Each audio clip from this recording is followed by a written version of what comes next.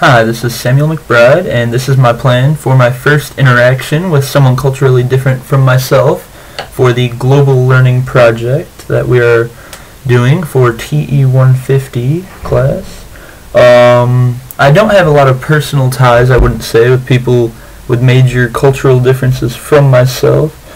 But one person did come to mind, and that would be my good friend Niket. He was actually born in India and lived there for a couple of years before moving here, and he's actually lived down the street from me for most of my life, ever since the elementary school years.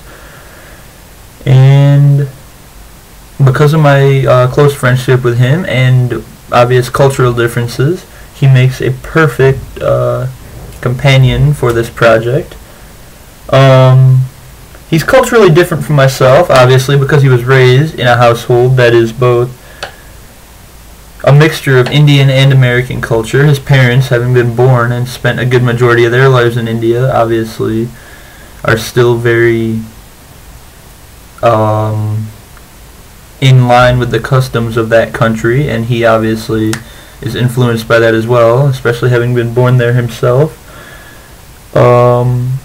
Everything from the foods his family eats, to the hobbies he enjoys, to the fact that their religion is different from that of myself, makes him a good candidate for this project, as he has very clear real-world differences culturally from myself. So as far as the interactions that I'm considering doing with Niket, one of the ones I'm considering is inviting him to play video games with me. Obviously, living in America, he's played video games, kind of hard to avoid, but he doesn't partake in video games very often.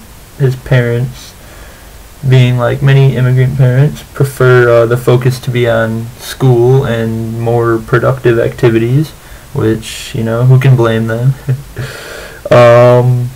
But video games are a huge aspect of popular culture in America today, and, you know, that's something that I have spent my fair share of time participating in myself. So that's one option that is out on the table for that, or for the first interaction. Another activity I could invite him to do is to play basketball, assuming it's a little warmer outside, which would be nice, because basketball is enormously popular with youth in America today.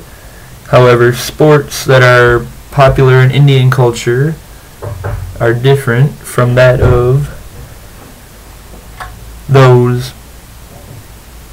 basketball and those